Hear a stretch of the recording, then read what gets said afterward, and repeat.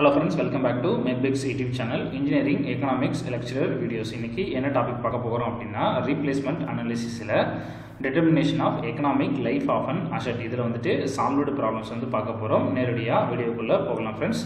First problem, example problem on economic life of an asset. Problem number 1. The following table gives the operation cost, maintenance cost and salvage value at the end of every year of a machine whose purchase value is 20,000. Find the economic life of the machine assuming that interest rate is 12% compounded annually. என்ன கொடுத்திருக்காங்க அப்படினா ஒரு மிஷினை 20,000 வந்து அவங்க purchase பண்ணிருக்காங்க. அந்த மிஷினுக்கான per இயர்ல ஆபரேஷன் காஸ்ட் எவ்வளவு செலவாகுது, மெயின்டெனன்ஸ் காஸ்ட் எவ்வளவு செலவாகுது, சால்வேஜ் வேல்யூ எவ்வளவுன்னு சொல்லிட்டு கொடுத்திருக்காங்க. அதுக்கான இன்ட்ரெஸ்ட் ரேட் பார்த்தோம் அப்படினா 12% வந்து கொடுத்திருக்காங்க. சோ அதுக்கான டேபிள் வந்து நம்ம என்ன பண்ணலாம் அப்படினா கீழ வந்துட்டு பார்க்கலாம். சோ ஒவ்வொரு வருஷம் கொடுத்திருக்காங்க. End half year 1 to 10 years கொடுத்திருக்காங்க. அதுல ரெஸ்பெக்டிவ் இயர்ல ஆபரேட்டிங் காஸ்ட் வந்து எவ்வளவு இருக்கு அப்படினு சொல்லி கொடுத்திருக்காங்க. தென் மெயின்டெனன்ஸ் காஸ்ட் வந்துட்டு இன் ரூபீஸ்ல எவ்வளவு அப்படினு சொல்லி கொடுத்திருக்காங்க. தென் அந்த இயர்ல வந்துட்டு இன் கேஸ் வந்து நம்ம இந்த மிஷினை வந்து ரீசேல் பண்ணனும் அப்படினா இல்ல ஸ்கிராப்ல போறோம் அப்படினா அந்த டைம்ல நமக்கு சால்வேஜ் வேல்யூ எவ்வளவு கிடைக்கும் அப்படினு சொல்லிட்டு அதுவும் வந்துட்டு கொடுத்திருக்காங்க. சோ நேரடியா வந்து நம்ம என்ன பண்ணலாம் அப்படினா given dataக்குள்ள போகலாம். சோ ஃபர்ஸ்ட் எடுத்தோம்னா ஃபர்ஸ்ட் காஸ்ட் இனிஷியல் இன்வெஸ்ட்மென்ட் 20,000 ஐ எவ்வளவு கொடுத்திருக்காங்க அப்படினா 12% வந்து கொடுத்திருக்காங்க. நெக்ஸ்ட் சொல்யூஷன் நம்ம என்ன பண்ணனும் அப்படினா ஃபர்ஸ்ட் எடுத்தோம்னா டோட்டல் காஸ்ட் வந்து நம்ம ஃபைண்ட் அவுட் பண்ணிக்கணும். So operating cost, maintenance cost ரெண்டு கொடுத்திருக்காங்க. இது ரெண்டையும் நம்ம என்ன பண்ணனும்னா டோட்டல் காஸ்ட் வந்து ஃபைண்ட் அவுட் பண்ணனும். சோ ஃபர்ஸ்ட் எடுத்தோம்னா இயர் வைஸ் எழுதிட்டு அவங்க கொடுத்திருக்க காஸ்ட், சரிங்களா, ஃபர்ஸ்ட் இயருக்கான காஸ்ட் எவ்வளோ, தென் அதுல இருந்து அதோட டோட்டல் காஸ்ட் எவ்வளோ, தென் செகண்ட் இயர் அதுக்கான ஆபரேஷன் காஸ்ட் எவ்வளோ, மெயின்டெனன்ஸ் காஸ்ட் எவ்வளோ, ரெண்டையும் ஆட் பண்ணி டோட்டல் காஸ்ட். இந்த மாதிரி நம்ம என்ன பண்றோம் அப்படினா 10th இயர் வரைக்கும் அதோட டோட்டல் காஸ்ட் வந்து ஃபர்ஸ்ட் எவ்வளோன்னு ஃபைண்ட் அவுட் பண்ணிக்கிறோம். இது வந்து ரொம்ப இம்பார்ட்டன்ட். இதை வச்சு தான் நம்ம அடுத்து வந்து ஒரு டேபிள் ஃபார்ம் பண்ண போறோம். அந்த டேபிள்ல டோட்டல் காஸ்ட் தான் வந்துட்டு மெயின் இம்பார்ட்டன்ட் பாராமீட்டர். இது இல்ல இது வந்து கரெக்ட்டா கால்குலேட் பண்ணாம விட்டோம் அப்படினா சம் என்ன ஆயிடும் அப்படினா தப்பாயிடும். இந்த ப்ராப்ளத்துல மிஷினோட எகனாமிக் லைஃப் வந்து நம்ம எப்படி கண்டுபிடிக்க போறோம் அப்படினா நமக்கு கொடுத்திருக்க காஸ்ட் வந்து என்ன பண்ண போறோம் அப்படினா நிறைய காஸ்ட் கொடுத்திருப்பாங்க. எல்லாத்தையும் டோட்டல் காஸ்டா மாத்திட்டு அந்த டோட்டல் காஸ்ட்டை பிரசன்ட் வேல்யூவா இப்ப இருக்க பிரசன்ட் காஸ்டா வந்து நம்ம என்ன பண்ணுவோம் அப்படினா கன்வர்ட் பண்ணுவோம். நெக்ஸ்ட் அந்த பிரசன்ட் காஸ்ட் வந்து என்ன பண்ணுவோம் அப்படினா ஆனுவல் ஈக்குவலன்ட் காஸ்டா மாத்துவோம். என்ன அப்படினா ஒவ்வொரு வருஷம் நம்ம இவ்வளவு பணம் செலவு பண்ணிக்கிட்டே வரோம் அப்படின்னு சொல்லிட்டு நம்ம கால்குலேட் பண்ணிட்டே வருவோம். எந்த வருஷம் நம்ம முன்னாடி வருஷம் செலவு பண்ண பணத்தை விட அதிகமான பணம் வந்து செலவு பண்றோமோ சோ அதுக்கு முன்னாடி வருஷம் எந்த வருஷத்துலயே இருக்கிறதுலே பணம் கம்மியா இருக்கோ அந்த வருஷம் தான் வந்துட்டு அந்த மிஷினோட எகனாமிக் லைஃப் அப்படின்னு சொல்லிட்டு நம்ம எடுத்துக்கிறோம். சரிங்களா? இப்போ வந்துட்டு நான் ஒரு மிஷினோட ஆனுவல் காஸ்ட் வந்து கண்டுபிடிச்சிட்டே வரேன். அந்த மிஷினுக்கு வந்து ஒரு 5th இயர்ல வந்து ஒரு அமௌண்ட் வந்து குறையுது. நெக்ஸ்ட் 6th இயர்ல வந்துட்டு திருப்பி அகைன் இந்த ஆனுவல் காஸ்ட் வந்து இன்க்ரீஸ் ஆகுது அப்படின்னா அந்த 5th இயர் தான் என்ன அப்படின்னா அந்த மிஷினோட எகனாமிக் லைஃப். இந்த கான்செப்ட் வச்சு தான் என்ன பண்ண போறோம் அப்படின்னா இந்த determination of economic life of an assetங்கிற ப்ராப்ளத்தை வந்து சால்வ் பண்ண போறோம். இப்போ இந்த டேபிள் வச்சு தான் நம்ம என்ன பண்ண போறோம் அப்படின்னா economic life of an asset வந்து கண்டுபிடிக்க போறோம். ஸோ ஃபர்ஸ்ட் காலத்தில் பார்த்தோம்னா end half year respective years வந்து நம்ம பார்க்கணும். ஸோ அந்த இயர்ல நம்ம எவ்வளோ காஸ்ட் வந்து ஸ்பெண்ட் பண்ணோம் அப்படிங்கிறதா செகண்ட் காலம் வந்து போறோம். ஸோ இதுக்கு முன்னாடியே நம்ம கண்டுபிடிச்சிருக்கோம். ஆபரேஷன் காஸ்ட் இருக்கு, மெயின்டெனன்ஸ் காஸ்ட் இருக்கு, ரெண்டையும் ஆட் பண்ணி டோட்டல் காஸ்ட் கண்டுபிடிச்சிருக்கோம். ஸோ அந்த டோட்டல் காஸ்ட் என்ன பண்ணணும் அப்படின்னா இந்த செகண்ட் காலத்தில் சப்ஸ்டிட் பண்ணணும். நெக்ஸ்ட் இந்த டோட்டல் காஸ்ட் என்ன பண்ணணும் அப்படின்னா இது ஃபியூச்சர் வேல்யூ. இந்த ஃபியூச்சர் வேல்யூ என்ன பண்ணணும்னா பிரசன்ட் வேல்யூவா மாற்றணும். ஸோ பிரசன்ட் வேல்யூவா மாற்றணும் அப்படின்னா பிரசன்ட் ஃபேக்டர் வந்து நம்மளுக்கு தேவைங்க அப்பெண்டிக்ஸ் டைப்ல வந்து நம்ம எடுக்கணும். ஸோ அதுக்கான இதுதான் வந்து இந்த தேர்ட் காலத்தில் கொடுத்துருக்காங்க. P/F ஃபியூச்சர்ல இருந்து பிரசன்ட் வேல்யூவா மாற்ற போறோம். ஸோ இன்ட்ரெஸ்ட் பர்சன்டேஜ் வந்து 12% கொடுத்துருக்காங்க. கமா என்னங்கிறது இயர்ஸ். ஸோ நம்ம என்ன இயர் சப்ஸ்டிட் பண்றோமோ அந்த இயரை வச்சு அப்பெண்டிக்ஸ் டைப்ல நம்ம வேல்யூ எடுக்கணும். ஸோ ஃபர்ஸ்ட் இயர் அப்படின்னா ஆல்ரெடி P/F 12% இருக்கு, கமா 1 அப்படின்னு எடுத்துக்கணும். ஸோ நேரா அப்பெண்டிக்ஸ் டேபிள் போகணும், 12% வந்துட்டு எடுத்துக்கணும். தென் அதுக்கு நேரா P/F பார்க்கணும். அதுல ஃபர்ஸ்ட் இயருக்கு நேரா என்ன வேல்யூ இருக்கோ அந்த வேல்யூ மட்டும் நீங்க எடுத்து எழுதிக்கணும். அப்பெண்டிக்ஸ் டேபிள் வந்து வேல்யூ மட்டும் எடுத்து எழுதணும். நெக்ஸ்ட் இப்போ அதோட பிரசன்ட் வேல்யூ கண்டுபிடிக்கணும் அப்படின்னா ஃபேக்டர் இன்டு டோட்டல் காஸ்ட் ரெண்டையும் மல்டிப்ளை பண்ணோம் அப்படின்னா நம்மளுக்கு பிரசன்ட் வேல்யூ கிடைச்சிடும். அதனால தான் இந்த இடத்துல என்ன பண்ணிருக்கோம் அப்படின்னா B into C, இதுதான் B காலம், இது C காலம், ரெண்டையும் மல்டிப்ளை பண்ணோம்னா we get the present worth value. then next என்ன பண்ணணும் அப்படின்னா இந்த present source எல்லாமே என்ன பண்ணணும் அப்படின்னா சம்மேஷன் பண்ணிட்டே வரணும். வரிசை ஒவ்வொன்றா ஆட் பண்ணி எழுதிட்டே வரணும்.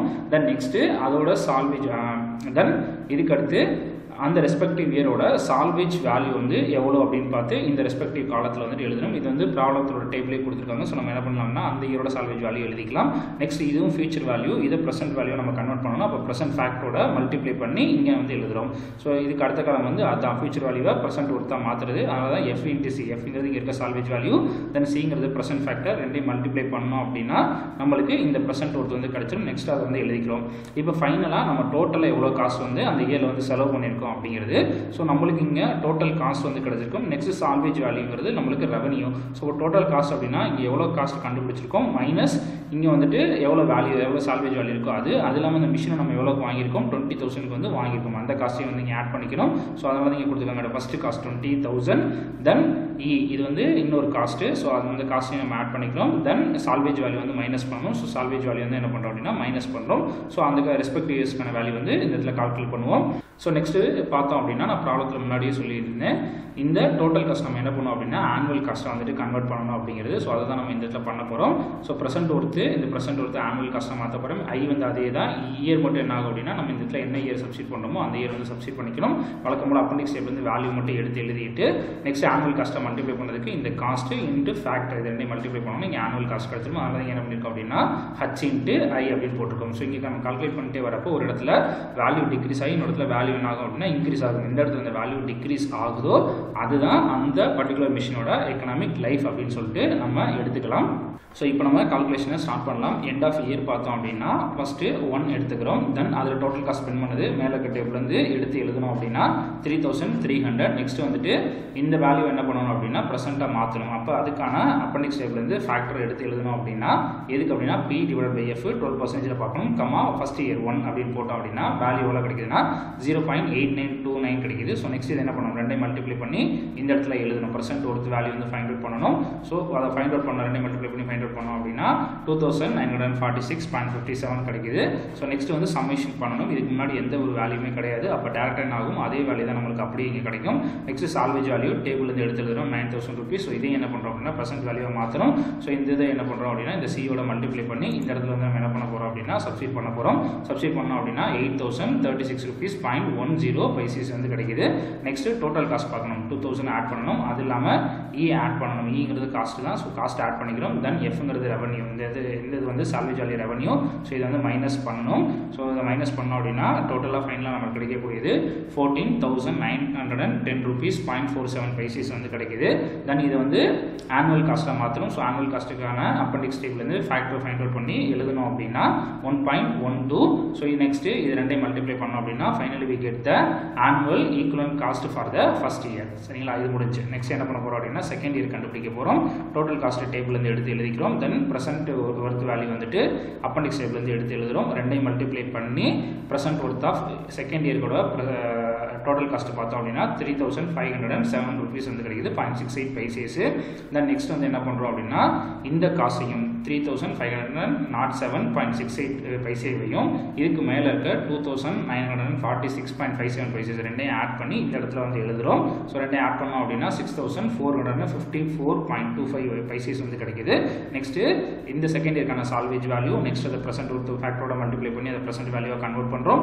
நெக்ஸ்ட் வந்துட்டு டோட்டல் காஸ்ட் வந்து ஃபைண்ட் அவுட் பண்ணோம் அப்படின்னா 20,076 rupees 0.65 வந்து கிடைக்குது. நெக்ஸ்ட் இதுக்கான ஆனுவல் ஃபேக்டர் வந்து அப்பெண்டிக்ஸ் வந்து ஃபைண்ட் அவுட் பண்ணி நெக்ஸ்ட் ஹச் அண்ட் ஐ காலம் மல்டிப்ளை பண்ணி எழுதணும் அப்படின்னா ஆனுவல் ஈக்குவலன்ட் காஸ்ட் எவ்வளோ கிடைக்குதுன்னா 11,879 rupees 0.35 கிடைக்குது. இப்போ தெரியுதுங்களா, மேலே இருக்க first year annual காஸ்ட்டோட second year annual cost குறைஞ்சிருக்கு. சரிங்களா, இப்போ நெக்ஸ்ட் தேர்ட் இயர் நம்ம கண்டுபிடிச்சா தான் இந்த காஸ்ட் இன்னும் குறையுதா இல்லை இன்க்ரீஸ் ஆகுதுங்கிறத கண்டுபிடிக்க முடியும். ஸோ நம்ம நெக்ஸ்ட் தேர்ட் இயருக்கு போகலாம். ஸோ இதுக்கான டோட்டல் காஸ்ட் மேலே இருக்க டேபிள்லேருந்து எடுத்து எழுதியாச்சு. அப்பெண்டிக்ஸ் டேபிள்லேருந்து ப்ரெசென்ட் வேல்யூ எடுத்து எழுதுகிறோம். டோட்டல் காஸ்ட்டு ப்ரெசென்ட் வேல்யூ ரெண்டையும் மல்டிப்ளை பண்ணோம் அப்படின்னா present worth of total cost கிடைச்சது. நெக்ஸ்ட் வந்துட்டு மேலே இருக்க இந்த 3 காஸ்ட்டையும் என்ன பண்ணுறோம் அப்படின்னா ஆட் பண்ணி நெக்ஸ்ட் காலத்தில் வந்து நம்ம எழுதிக்கிறோம். நெக்ஸ்ட் இந்த காஸ்ட் வந்து அப்படியே வச்சுக்கிட்டு சால்வேஜ் வேல்யூ எவ்வளோங்கிறத மேலே இருக்க டேபிள்லேருந்து எடுத்து எழுதுகிறோம். நெக்ஸ்ட் அந்த சால்வேஜ் வேல்யூவை ப்ரெசென்ட் வேல்யூ வாங்கி கன்வெர்ட் பண்ணுறோம். நெக்ஸ்ட் வந்துட்டு டோட்டல் காஸ்ட் வந்து எவ்வளோங்கிறத கண்டுபிடிக்கிறோம். மேலே ஆல்ரெடி இங்கே ஃபார்முலா இருக்குது. தென் இது ஆனுவல் காஸ்ட்டாக கண்டுபிடிக்கணும். ஸோ ஆனுவல் ஃபேக்டர் வந்து எடுத்து எழுதுகிறோம். நெக்ஸ்ட் இது ரெண்டையும் மல்டிப்ளை பண்ணோம் அப்படின்னா ஆனுவல் காஸ்ட் கிடைக்குது. ஸோ போன இயர் காஸ்ட்டோட இந்த இயர் காஸ்ட் வந்து என்ன ஆயிருக்கு அப்படின்னா ரெடியூஸ் ஆயிருக்கு. ஸோ நம்ம அடுத்து நெக்ஸ்ட் இயருக்கு போகணும். ஸோ ஃபோர்த் இயருக்கு நான் வரேன். ஃபோர்த் இயர்க்கான டோட்டல் காஸ்ட் எவ்வளோ, தென் அதுக்கான ப்ரெசென்ட் வேல்யூவை கன்வெர்ட் பண்ணுறதுக்கான ஃபேக்டர் எவ்வளோ அப்பெண்டிக்ஸ் வந்து எடுத்து எழுதுகிறோம். ரெண்டையும் மல்டிப்ளை பண்ணி ப்ரெசென்ட் ஒர்த்தை அதை கன்வெர்ட் பண்ணுறோம். நெக்ஸ்ட்டு இதுக்கு மேலே இருக்க எல்லா காஸ்ட்டையும் சம்மேஷன் பண்ணி அடுத்த காலத்தில் வந்து நம்ம எழுதுகிறோம். 14,563.45 பைசஸ் வந்து கிடைக்குது. நெக்ஸ்ட் சால்வேஜ் வேல்யூ எவ்வளோங்க டேபிள் வந்து எடுத்து எழுதுகிறோம். நெக்ஸ்ட் சால்வேஜ் வேல்யூவை ப்ரெசென்ட் வேல்யூவாக வந்துட்டு கன்வெர்ட் பண்ணுறோம். முன்னாடி இருக்க ப்ரெசென்ட் ஃபேக்டரோட மல்டிப்ளை பண்ணி அந்த next total cost எவ்வளோங்கிறத find out பண்ணிடுறோம். தென் அதை ஆனுவல் வேல்யூவை மாற்றுறதுக்கான ஆனுவல் ஃபேக்டர் வந்து அப்பெண்டிக்ஸ் வந்து எடுத்து எழுதுகிறோம். தென் ரெண்டையும் மல்டிப்ளை பண்ணோம் அப்படின்னா டோட்டல் காஸ்ட் வந்துட்டு ஆனுவல் ஈக்குவலன்ட் காஸ்ட் வந்து நம்மளுக்கு கிடைக்குது. ஸோ இதுக்கு முன்னாடி இருக்க காஸ்ட்டோட எந்த காஸ்ட்டும் என்ன ஆகுது அப்படின்னா ரெடியூஸ் ஆகுது. ஸோ நெக்ஸ்ட் நம்ம அடுத்து கால்குலேட் பண்ணால் தான் அதுக்கடுத்து ஆனுவல் காஸ்ட் இன்க்ரீஸ் ஆகுது இல்லை ரெடியூஸ் ஆகுதுன்னு கண்டுபிடிக்க முடியும். ஸோ நம்ம அடுத்து 5th இயருக்கு போகிறோம். தென் நெக்ஸ்ட்டு டோட்டல் காஸ்ட்டு டேபிள்லேருந்து எடுத்து எழுதுகிறோம். தென் அதுக்கான ப்ரெசென்ட் ஒர்த் ஃபேக்டர் வேல்யூ எழுதுகிறோம். ரெண்டையும் மல்டிப்ளை பண்ணி present worth of total cost எவ்வளோ அப்படின்னு சொல்லி பார்க்குறோம். நெக்ஸ்ட்டு இதுக்கு மேலே இருக்க எல்லா காஸ்ட்டையும் ஃபஸ்ட் இயர்லேருந்து 5th இயர் வரைக்கும் இருக்க எல்லா காஸ்ட்டையும் ஆட் பண்ணி நெக்ஸ்ட் காலத்தில் வந்து நம்ம எழுதுகிறோம். தென் சால்வேஜ் வேல்யூ எவ்வளோங்க அந்த டேபிள்லேருந்து எடுத்து எழுதுகிறோம். Next salvage value present value மாற்றுறோம்.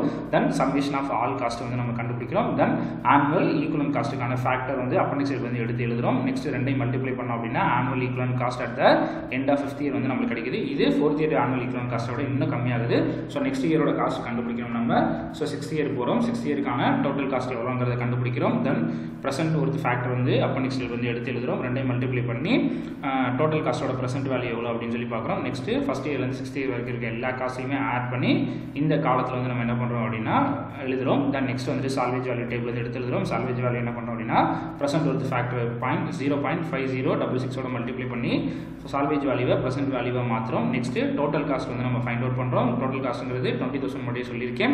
தென் நம்ம இப்போ கண்டுபிடிச்சி இந்த காஸ்ட் 4,000, இந்த காஸ்ட் 23,390 rupees இந்த காஸ்ட் வந்து எடுத்துக்கிறோம். தென் மைனஸ் ஜி அப்படிங்கிறது இந்த வேல்யூ இதை டோட்டலாக கண்டுபிடிச்சோம் அப்படின்னா 41,364.11 பைசஸ் வந்து கிடைக்குது.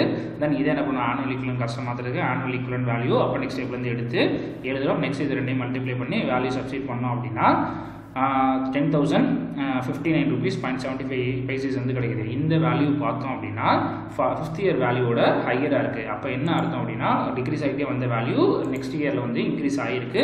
அப்போ அதுக்கு முன்னாடி இருக்க இயர் தான் வந்துட்டு அதோட எக்கனாமிக் லைஃப். ஸோ இதை தான் என்ன பண்ணிக்கிறோம் அப்படின்னா economic life of an asset அப்படின்னு சொல்லிட்டு எடுத்துக்கிறோம். ஸோ இதுக்கு நேரம் என்ன இயருக்கு 5th இயர் இருக்குது. அதான் நம்ம என்ன பண்ண போகிறோம் அப்படின்னா ரிசல்ட்டில் எடுத்துட போகிறோம்.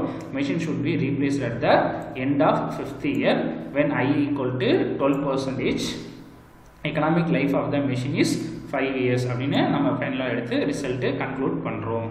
இப்போ நம்ம பார்த்த இந்த டாப்பிக்கோட ஸ்டடி மெட்டீரியல் வேணும் அப்படின்னா நம்மளோட www.mechpix.com அப்படிங்கிற வெப்சைட்டுக்கு போயிட்டு அந்த வெப்சைட்டில் மேனேஜ்மெண்ட் டாபிக்ஸில் இன்ஜினியரிங் எக்கனாமிக்ஸ் வந்து நீங்கள் சூஸ் பண்ணிங்க அப்படின்னா ஆல் 5 minutes தேவையான ஸ்டடி மெட்டீரியல்ஸ் இருக்கும். ப்ராப்ளம்ஸும் சிம்பிளாக சால்வ் பண்ணி ஸ்டெப் பை ஸ்டெப்பாக சால்வ் பண்ணி அங்கே வந்து அவைலபிளாக இருக்கும். கண்டிப்பாக அது உங்களுக்கு யூஸ்ஃபுல்லாக இருக்கும். யூஸ் பண்ணிக்கோங்க. நெக்ஸ்ட் இந்த வீடியோ உங்களுக்கு பிடிச்சிருந்துச்சு, நான் சொன்ன இன்ஃபர்மேஷன் எல்லாமே யூஸ்ஃபுல்லாக இருந்துச்சு அப்படின்னா மறக்காமல் இந்த வீடியோவை லைக் பண்ணுங்கள். ஏதாவது டவுட் இருந்துச்சு அப்படின்னா கீழே கமெண்ட் செக்ஷன் வந்துட்டு நீங்கள் கேட்கலாம். இந்த வீடியோ உங்களோட ஃப்ரெண்ட்ஸுக்கும் யூஸ்ஃபுல்லாக இருக்கும்னு நினச்சிங்கன்னா மறக்காம உங்களோட ஃப்ரெண்ட்ஸுக்கும் ஷேர் பண்ணுங்கள். இதுக்கப்புறம் இதே மாதிரி வரக்கூடிய லெக்சர் வீடியோஸ் வந்து உங்களுக்கு ரீச் ஆகணும் அப்படின்னா மறக்காம நம்மளோட இந்த மெக்பிக்ஸ் யூடியூப் சேனலை சப்ஸ்கிரைப் பண்ணுங்கள். வீடியோஸ் அப்லோட் பண்ணதுக்கப்புறம் உங்களுக்கு நோட்டிஃபிகேஷன் காமிக்கணும் அப்படின்னா மறக்காம பக்கத்தில் இருக்க பெல் ஐக்கானை கிளிக் பண்ணுங்கள். Thank you friends. நெக்ஸ்ட் வீடியோவில் நம்ம மீட் பண்ணலாம்.